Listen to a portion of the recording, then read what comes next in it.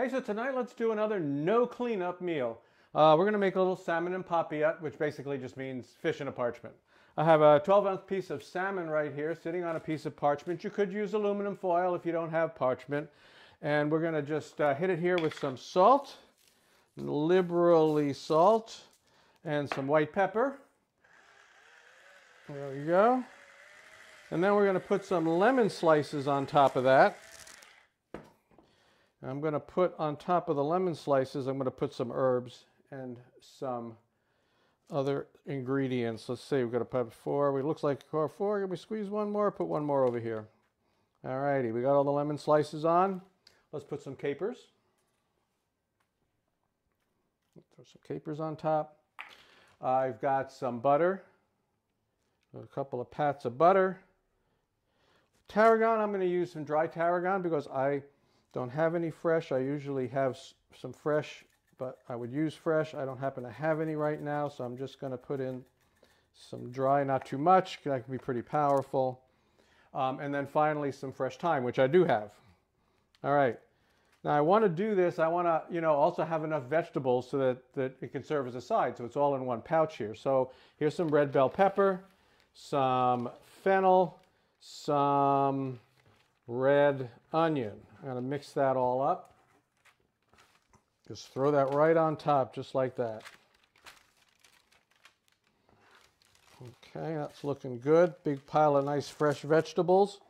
Again, we're going to hit it with a little bit more salt, a little bit more white pepper. Okay, and then a little bit of olive oil. Let's just do a little olive oil here. Just a few drops of olive oil and a splash of white wine. And that is it. All I do now at this point is I'm just going to wrap it up, give it a nice, fold it real tight, wrap it up here.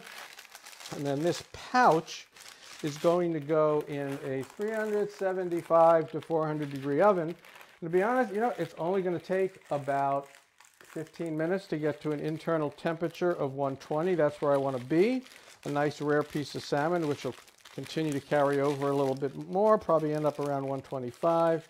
Nice medium rare. And that is it. That's going to go in the oven. And in 15 minutes, we'll give it a try. Okay, the fish is done. All we have to do now is open up this pouch.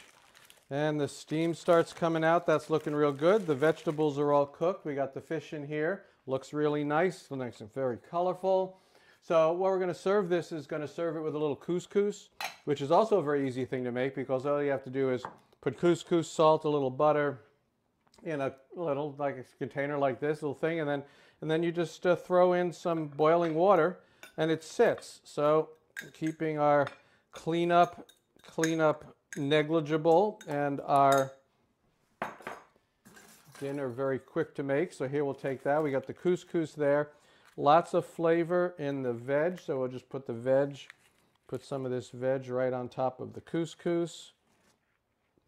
I'm going to fish this thyme out of here. We don't need the thyme leaves in the middle of our dinner. All right, so put some of that vegetable over here. And then we'll take some of this fish. Take fish right out of here. Cut it in half. This is for 2 people. It's nice. Good. It's nice and rare. Medium rare. I'm going to slide it right off of the skin. You're not going to eat the skin. I'll leave the lemon on top and take the lemon off later. Show you that. Nice, beautiful, rare salmon. And let's give this a taste. We'll take a little bit off end here. Oh, nice and moist and flaky. A little bit of the veg with it.